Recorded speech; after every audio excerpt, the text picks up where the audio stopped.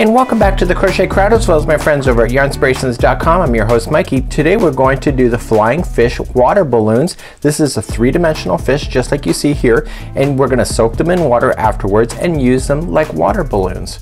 Let me tell you why. Hi, this is Jeannie. You know me, I'm Mikey's assistant over at the Crochet Crowd. I've been making some fun things for the summer for my granddaughters here. And we made crocheted water balloons. Do you believe this? Wait till you see them. We're gonna put them in the water. Yeah, that sounds fine. Okay, let's put them all in the water. Okay, get them all in the bucket of water. Yeah, it's kind of cold. Keep pushing. Let's get them all in. Let's get lots of water. Okay, your turn. Oh, did you get wet? Are you ready? Here you go.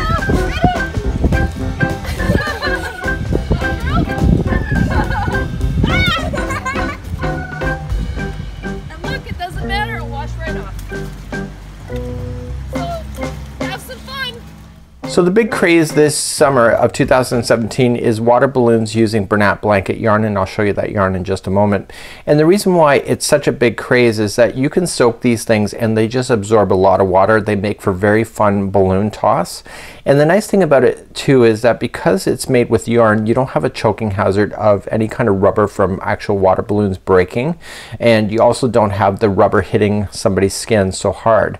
So it's a really nice idea in order to play, so you don't end up with the choking hazard with any broken rubbers or any broken balloons that are left over, and it's just really great. So when you're done with your game, you can just wring these out. So just wring it out and then just hang it up to dry, or you can just toss it in the wash machine if they got dirty at all, and then just toss them in the dryer. So if you're gonna toss them right from the play to the dryer, just make sure you wring them out the best you can and then just toss in the dryer.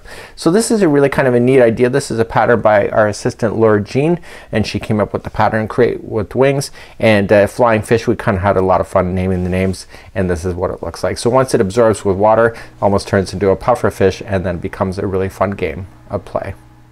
This video has sound alerts added. When you hear this sound, it will be your signal that the segment is finishing up. Press stop and crochet the instructions, and then press play again to continue along in your project. So here's the Bernat Blanket Yarn. One big ball like this is a 300 gram, a 10.5 ounce. One big ball can make 7 of these fish. So it actually goes a long way if you would like to play along. So it's kind of neat. You can make different colors and you can find great yarn like this with multicolors to make it even more fun. So you'll need a 6.5 millimeter size K crochet hook today, some Bernat Blanket Yarn, and let's get going and get you started. It's a pretty easy pattern right from start to finish. So let's begin. We're going to create a slip knot using our 6.5 millimeter size K crochet hook today and Bernat Blanket Yarn. So we're going to then chain 3. So 1, 2, and 3.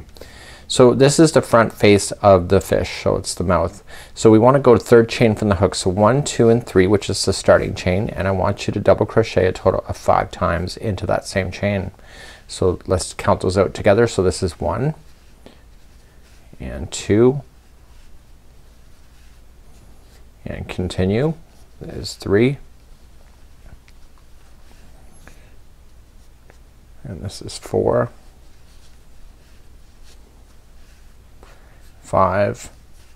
So I have my 5 double crochets in now, and now with the chaining that I skipped over, that includes 1, so there should be a total of 6 of these posts. So 1, 2, 3, 4, 5, and 6. So with the chain 3 and the 5 gives you a total of 6, and I want you just, once you get that done, just slip stitch to the top of the beginning chain area where you had started, which is pulling through and through, and that is the start of it. And I want you to flip it so that the middle is facing towards you. So just flip it if you have to do inside out, just like so, and so then it's facing towards you.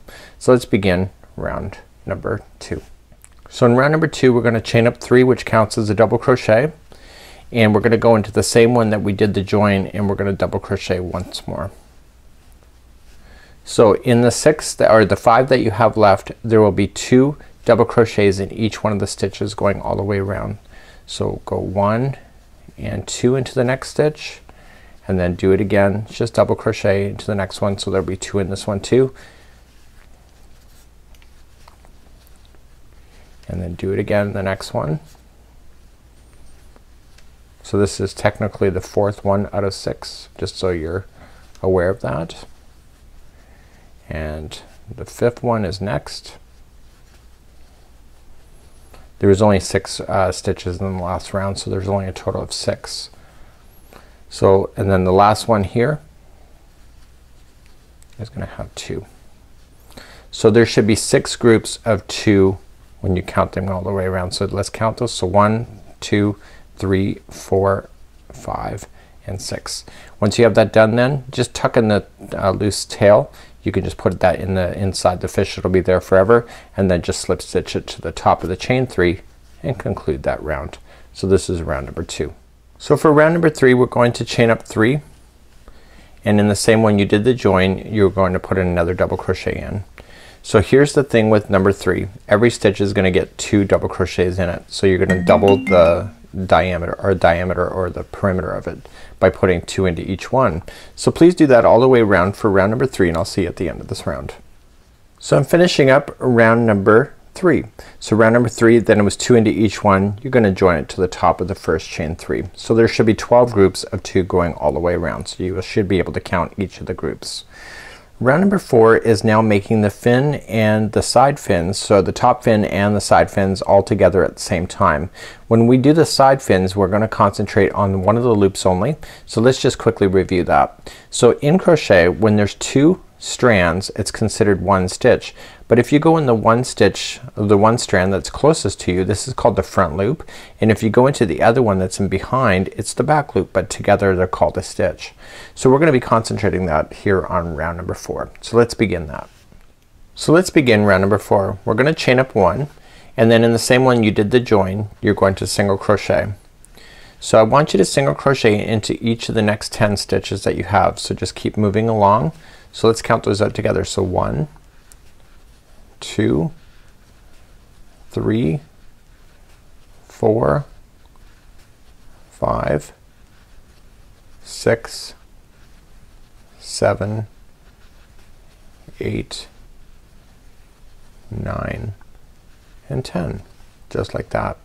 So now we're going to do the first side fin. So what we have to do, as I talked about before, is that we have to go into the front loop only. So together they make up 1 stitch. If I go into the front loop, only the front strand, it's front loop, and if I go into the back one, it's the back loop. So we're gonna go into the front loop this time, because next time we're gonna go into the back loop. So we're just saving that extra stitch on the extra strand on the other side to use it as a key base. So to begin, we're going to go into the next one into the front loop only and pull through and through. That's just a slip stitch, and I want you to chain 3. So 1, 2, and 3, and now I'm going to treble into that same front loop. So you have to wrap that hook twice to do a treble and into the same loop. So you're just gonna treble.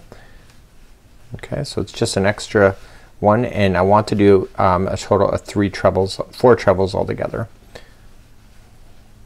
So this is 2,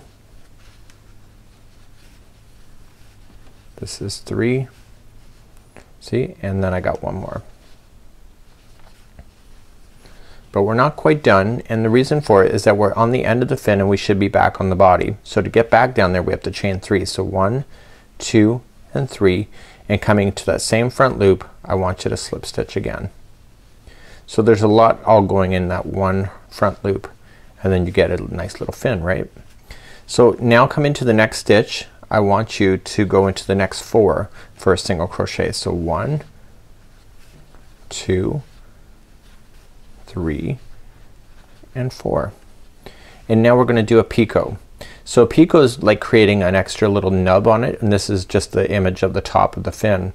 So to do that we're going to chain up 3. So 1, 2, and 3, and slide your hook into the stitch going straight down and across. Do you see how it looks like a V shape? Okay, so just straight in and yarning over it and pulling it through and through, and that is a picot. So it creates that little nub on the top, and I want you to single crochet the next 4 in a row. So 1, 2, 3, and 4. So the next one will be the other side of the fin. So think about this as the mouth.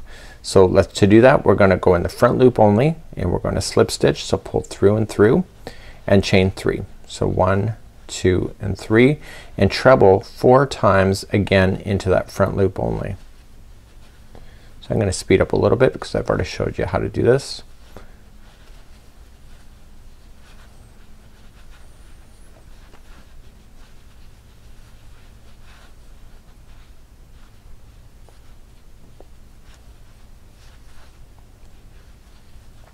Once you have your 4 trebles in, again you're at the top of the fin or edge of the fin and you want to come back down to the body, so you're gonna chain 3. So 1, 2 and 3, and coming into that same front loop just slip stitch.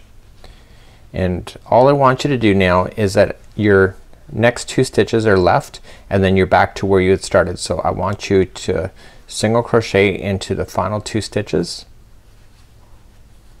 So 1 and 2, and then just join it to the beginning single crochet that you had started with. So now at this point you can see the top of the fin, you can see the 2 fins on both sides. So let's continue on to the next round, round number 5. So round number 5 we're going to return to double crochet. So chain up 3 and you're gonna put in 1 double crochet, so that counts as the first one. So you're gonna come to the next one and you're gonna do 1 double crochet in each stitch going all the way.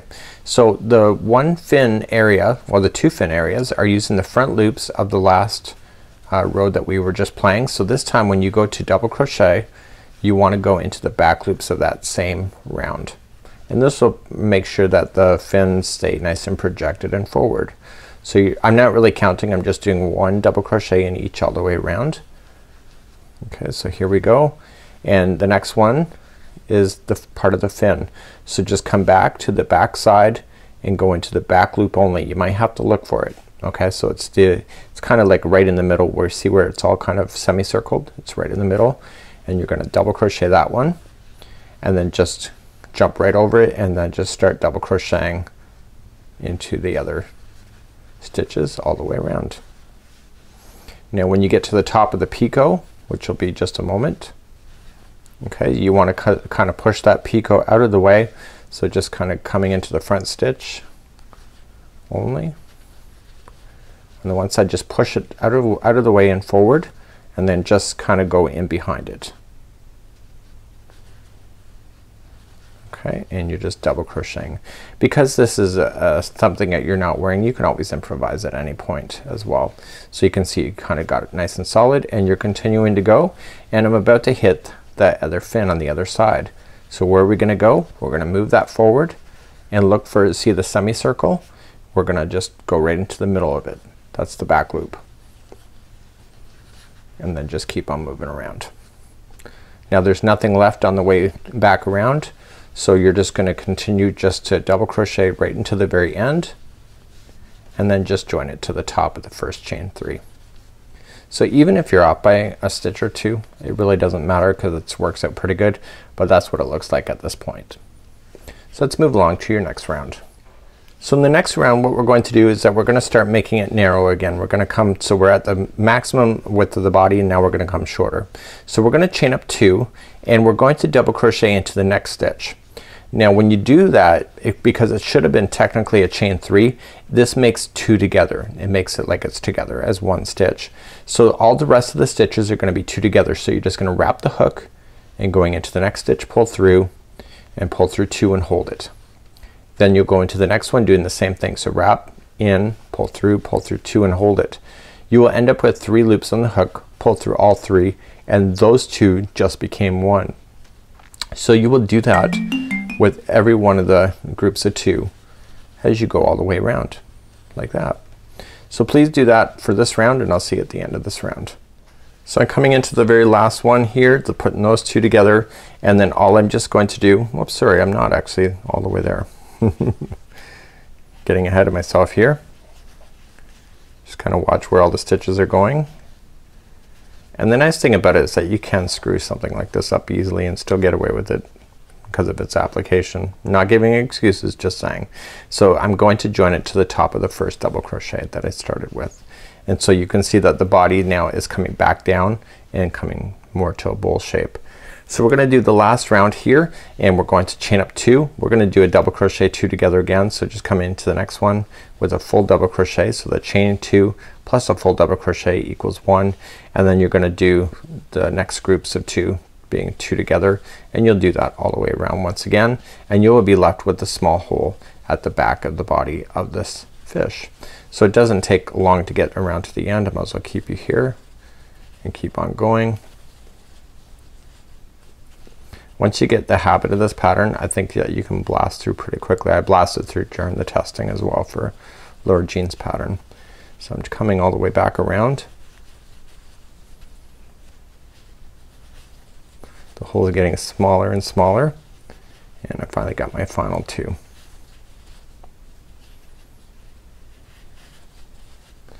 Pull through, and then I'm just going to join it to the top of the first double crochet, and I've ended up with a small hole that's at the back. Okay, so what we're going to do is that we want to fold this in a certain way so that we can do the back fin. Let's show you that in a sec. So now we're gonna do the fin, but we have to prepare the back end of it. So we have a hole in the back, and I'm just gonna pull this out just a little bit, and I want to fold this in a way that makes sense. So I'm gonna fold it so that the fins are lined up. So just look at it from the front down, you can see the top, and just fold it in a way that makes sense. So make sure you take care with that. And now we're going to put the needle or the hook back in and pull it tight. So with my hook I want to get 4 single crochets across this. There may not be space for 4, so you're gonna have to improvise. So chain up 1, and then just going straight across from the front, going right through to the back, I want you to single crochet that one. And I found that if I put 2 into the next one, it's kind of like the middle of the fish. Put 2 into there, and then just put 1 into the final. And so then you have your 4. So this should be facing straight up and down so that it keeps your fish and fin in line. Let's begin row number 1. So let's turn our work and begin row number 1. So the fin is actually done in 2 parts. This is part 1. So I need you to chain up a total of 8. So 1, 2, 3, 4, 5, 6, 7, and 8. And second chain from the hook, I want you to single crochet yourself all the way back to where you were. There will be a total of 7 single crochets if you want to count it. That's up to you, or just eye it out. It's up to you. You'll run out of stitches anyway, so either way it'll be very close. So you just single crochet yourself back across that chain and right back down to the body. So I got 1, 2, 3, 4, 5, 6, and 7. So I should have 7, and then once I have that I'm going to slip stitch into the first single crochet that I had. And now I'm gonna turn my work. I'm going to chain up 1, and I'm going to single crochet back across this 5 times. So 1, 2, 3, 4, and 5. And now I'm gonna turn my work and just do the 5 again. So chain up 1 and single crochet 5. 1, 2, 3, 4, and 5. So you will end up with a pointy longer end and a shorter end, and I want you to slip stitch this to the second single crochet. So you've been on the first one of this whole time, so slip stitch it to the second, then that's it. So what I want you to do is leave an extra long tail, and we're going to fasten that in later. So just snip it, and we'll fasten that in with the darning needle in a moment. So what we're going to do is we're going to do the second side of the fin. So this is kind of like the top half as you see it right now, but we have to do the bottom half next, and let's begin to do that. So let's turn our fish. So I want to turn it so that this one is facing down towards me. So this is the top of the fish here. Still kind of flat. Once it fills up with water, it'll fill up really quite nicely. And I want you to grab the yarn, and leaving a little bit of an extra long yarn tail that you can use to hide in the loose ends later, is just attach it to your hook, and you have 2 remaining single crochets. You want to come into the first one. So there will be 1 and 2. So come into the first one closest to the outside of the fish, okay, and attach it with a slip stitch and chain up a total of 8. So 1, 2, 3, 4, 5, 6, 7, and 8.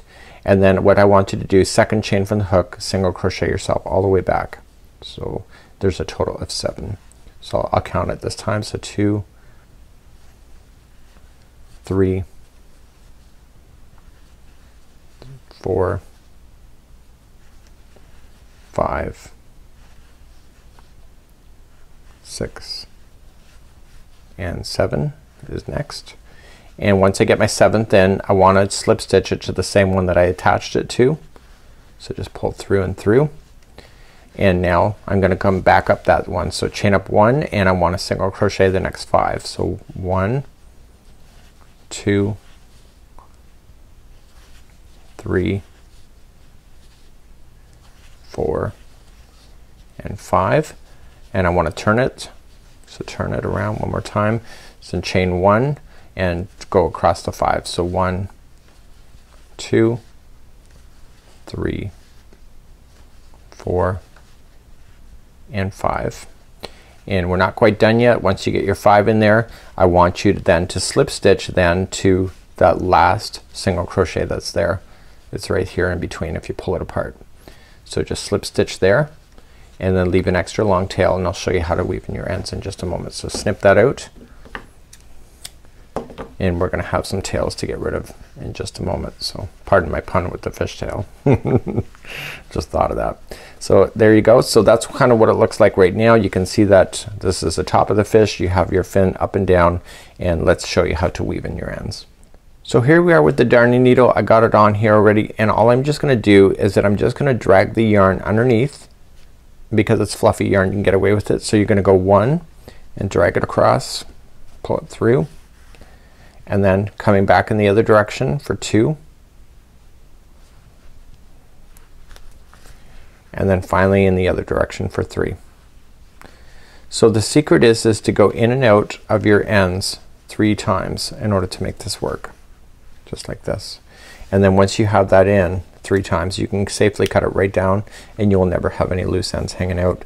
And you're gonna do that with all of your tails that you have left. If you had one at the front, and just do that as well.